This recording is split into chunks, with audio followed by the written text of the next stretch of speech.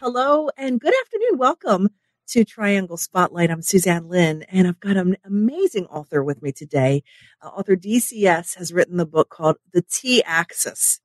And man, that leaves a lot of question. What the T Axis? Well, let's go ahead and start.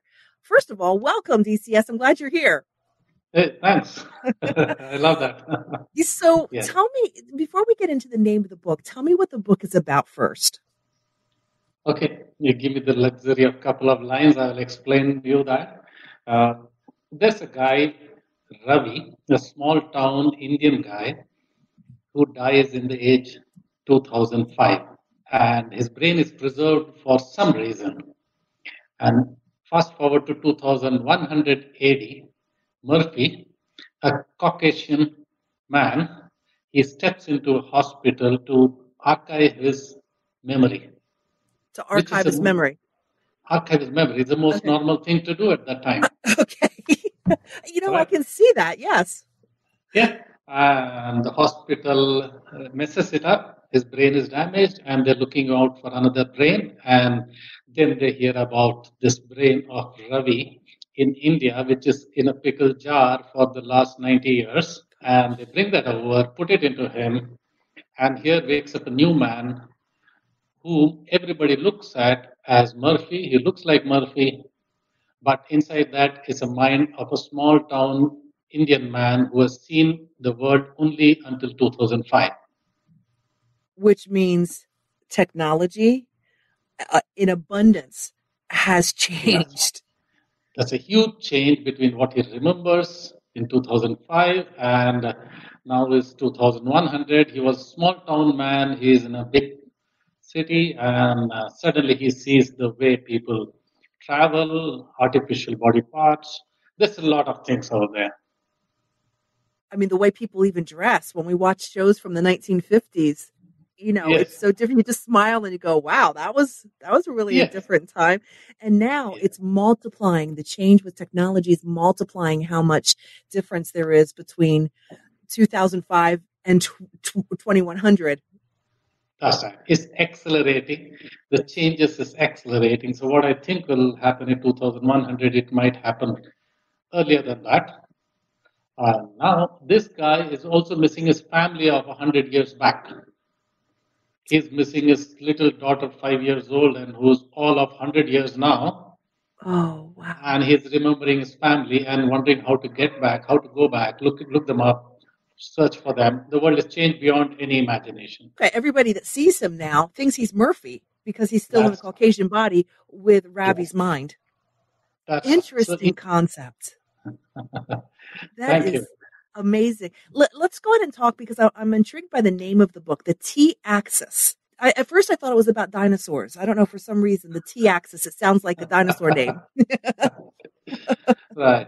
The t-axis is actually, in school you learn x, y, z axis. Any point in space you can define as per the x, y, z axis.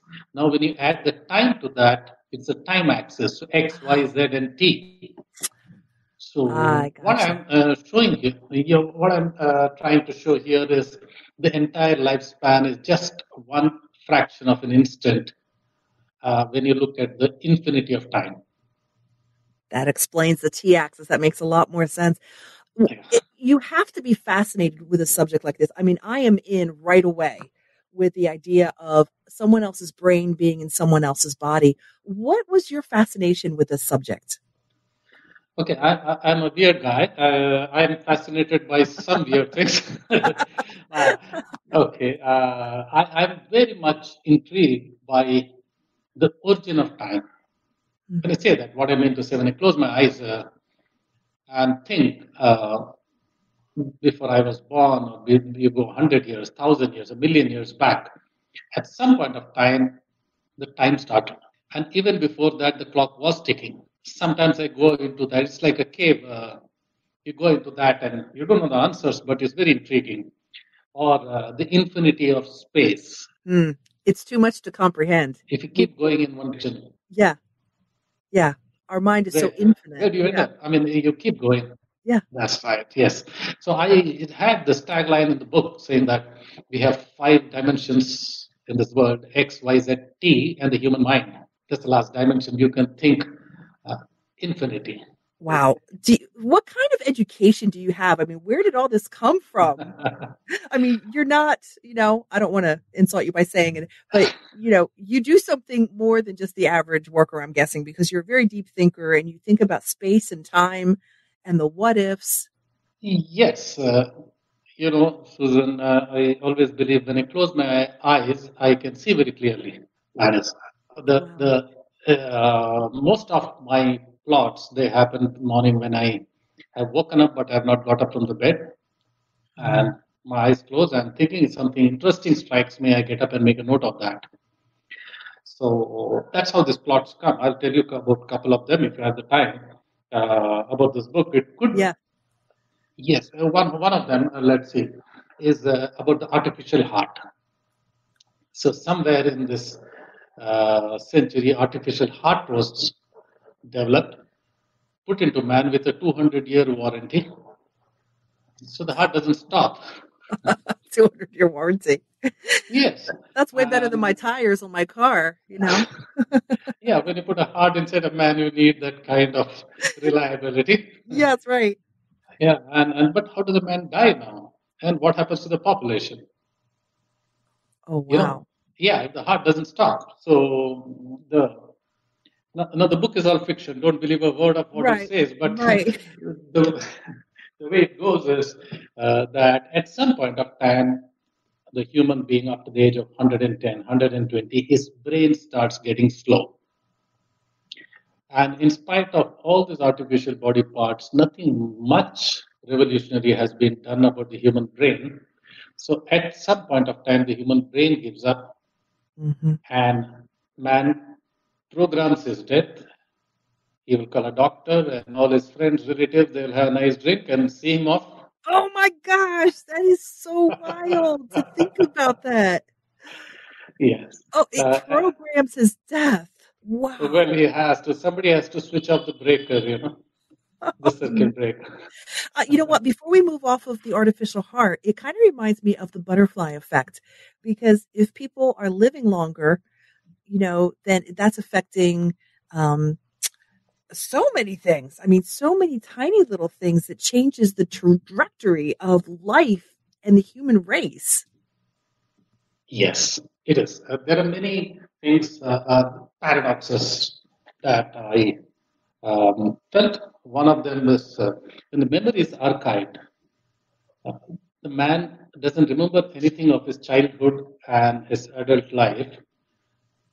Take a case of a criminal. Lot of the time, we say he is taken to crime because of his early life experiences. He had a tough time, Yeah. or whatever may be the case. Somebody has influenced him, and he has become a criminal now.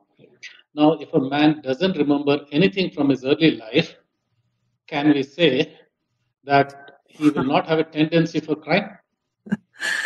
The Wow. premise is that you take a criminal, archive his brain, send him out like a blank desk out there, and you're not putting him in jail anymore. Interesting concept. So much to think about. And we haven't even moved off the heart. Let's talk about the artificial eyes. Yes, artificial eyes. Okay, that's a big world out there in the sense once artificial eyes have come, they the people, I mean, especially perhaps ladies or maybe the men folk, they are changing like they're changing the goggles, the color. You can change Mm-hmm. the color of the eyes. Mm-hmm. And these eyes you can see far away, you can see from the legs of an eagle flying over there or count the legs of a centipede near you. Wow. Because all this versatility is built in. He has night vision. It can switch on infrared at night and see. All this is because it's artificial. That is one. Other thing is you are able to share with the guy sitting next to you what you're seeing.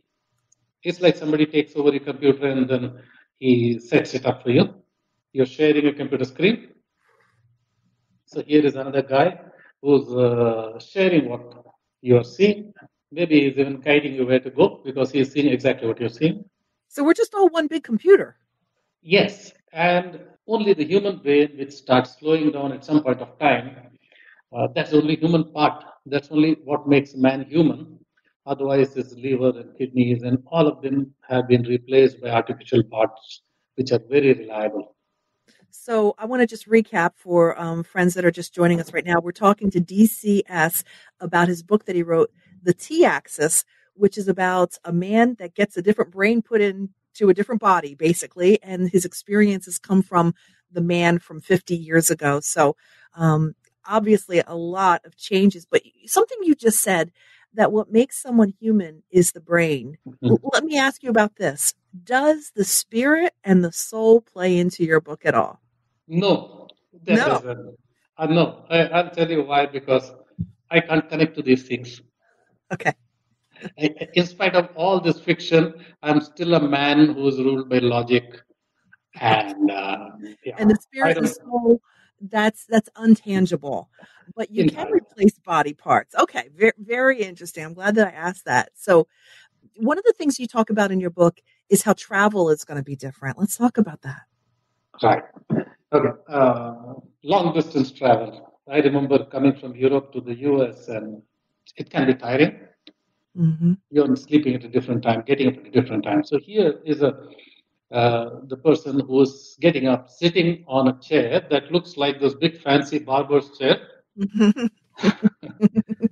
Okay, and he's keying in his destination, and this chair, it wheels itself into the car, goes to the nearest terminal, and the barcodes are read like the parcels in a conveyor.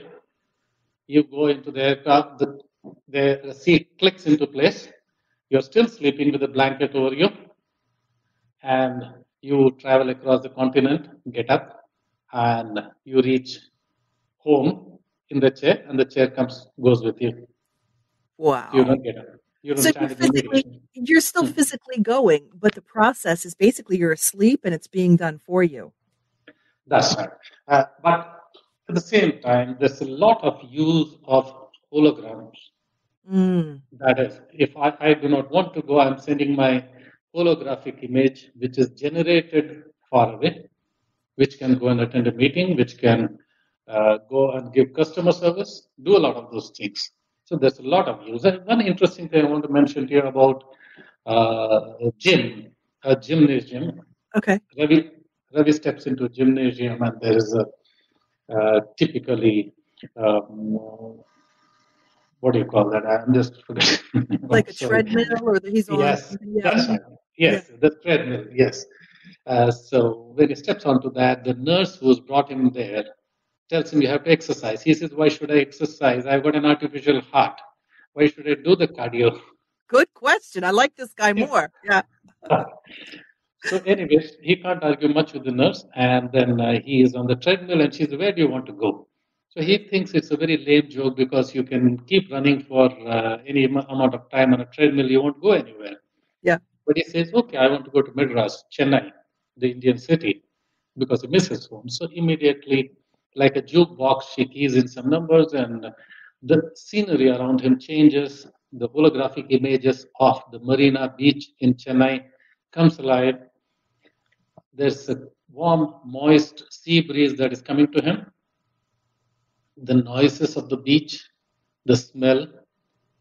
This is created by a guy who explains that in order to experience a place, you should feel the temperature, the noises, the smell, the moisture, and the scenery, all of this. So after this, he can go anytime, take a walk across Hyde Park in London, or he can take a walk in Bombay Marine Drive, anywhere he wants for 10 minutes in the jukebox, and switch it off, come back to the real world. So I realize that this is science fiction. However, there is grains of probability that this some of this stuff could happen, and that's what makes this, I don't want to say scary, but especially intriguing. I mean, you're not talking about things that can't possibly happen. Artificial hearts, artificial eyes, memory archiving. I mean, it's a lot to think about. Yes, when you're reading this, it's fiction with a grain of truth. Yes, and if I thought any of this was not plausible, I wouldn't write it. That's Really? my own discipline. Yes. I believe somewhere, I can't prove it will happen, but I believe that these things can happen. You Okay. have me convinced they can too now. You love writing, don't you? You can just feel the Uh, passion and the well, imagination that you have. yes, let me put it very honestly. I'm an imaginator. I am not a writer. Really? Yes, I work on writing. I write. I step back, leave it alone, come back and read it again and do that a couple of times and see whether, in fact, I leave it for 2 days and change the font and read it as if I'm reading somebody else's writing to see Mm. whether there is a flow, whether there is discontinuity, whether it's actually interesting as much as I thought it would be. Quite often I'm disappointed with my writing and I have to work on that. But the plots that I come up with in my mind are quite unusual, I must say. I mean, this is a movie waiting to be made. Yes, some people have told me that, but let's see. Yes. Someone has to hear about it, and I'll be happy to give it to. Actually, what I want is I want the younger generation to listen to this, think, smile, think about the paradoxes, think about what is happening around. Okay, I'll tell you. I'll just go off the moment from the future to the past. Okay. Now, Ravi remembers how he was in his house in the small town in a courtyard. There's no roof. They're lying down on a bed, on a charpai, we call it. And the sky is there with a lot of stars. And his father is a very serious kind of guy, but he's always trying to teach Ravi something. And he asks him, okay, tell me about the direction. Can you make out the north, south, east, west? Okay. Now, most of us would think about the pole star. Am I right, Susan? Yes. Yes. Yeah, that's what comes to the mind. But here's the difference. It is much easier than looking for the pole star. You need to know two basic facts. One is that the sun rises in the east and sets in the west. You Right. know that? Yep. And the other one is that the moon doesn't have its own light, it reflects the sun's light. We also know that, right? Right. Right. Okay, everyone knows that, but we never put two and two together. Now, you look at the crescent of the moon. When you look at the crescent of the moon, we know that the moon is not shaped like that. The moon is Right. actually a ball, right? Hmm. Now, it's a moon is a ball, and someone is shining a torch on that ball from somewhere below the horizon, and that is why that part of the ball is lit up. Hmm. That is why it forms a crescent in that direction. Now, that torch is the sun. So anytime you look at the crescent of the moon, you look outside, you look at the crescent of the moon, it's always pointing to the sun. Hmm. And when you realize that if it is 8 o'clock in the evening, you are looking at the direction that is west, obviously. And if you see the direction in the morning, 5 o'clock, obviously that's east. Right. Oh, interesting. Yes. Yeah, yeah. When the so moon is much easier to see. Right. Unlike a pole star, you're looking for a pole star, you're seen in the northern hemisphere, you can't see in the southern hemisphere. It's not such a bright star. So the moon is always very easy to see. And that's always telling you where is the sun. Hmm. So this is something I've told about 1,000 people, and everybody understood within a few seconds, but no Yes. one remembers having read this anywhere. It's not written in a book as far as I know. It's a very good point. I mean, and I'm thinking some of the stuff that's in your book is foreshadowing what's going to happen. That, maybe this is the first that people will read about this, just like your son scenario. That's right. And now I have written about 20 chapters and I have just put out about 4 chapters. And I would like to bring this up as a serial story, one Hmm. after the other. I'm not very keen to make money. This is not money for me at all Okay. because my bread and butter lies elsewhere. So I want a lot of people to read this, and there'll be some people who are interested in reading more of this. That's what I'm looking at. And it's Yeah. short. It's an easy read, right? Yes, it's not very serious. It's told in the language of, I mean, in the through the eyes of Ravi, who's Hmm. a very ordinary guy. And he is just amazed at this new world and what's happening all around him. And it's only 17 pages? Yeah, because this is only a couple of chapters now, Okay. and then I would like to put out one chapter every 2 weeks. Okay. And I don't know if you have that much time to interview me every 2 weeks, but I will definitely have some. This is so interesting. I So, think I'll have to make time. okay, thank you, Well, thank you. uh, Yeah, I was just going to ask, where is the book available? it's on Amazon. Okay. And the t-axis, if you look for the t-axis, there'll be two that will come up. One that I wrote in 2013, a hard copy book, and I've discontinued and withdrawn that. And this other one will pop up. There's a hyphen, the hyphen t hyphen axis. Right. Right. Yeah, By yeah, it's there. DCS, and that's the one you're going to want to find. And we have so much more that we could talk about. We've got to come to an end. But is there a website? Is there a contact if someone is intrigued by this whole huge idea that they can get a hold of you and ask you questions? Yeah, well, I'll welcome that. There's nothing better than an interested reader, I tell you, to fire my energies. All right. Well, let's go ahead and get that email to our friends here. It's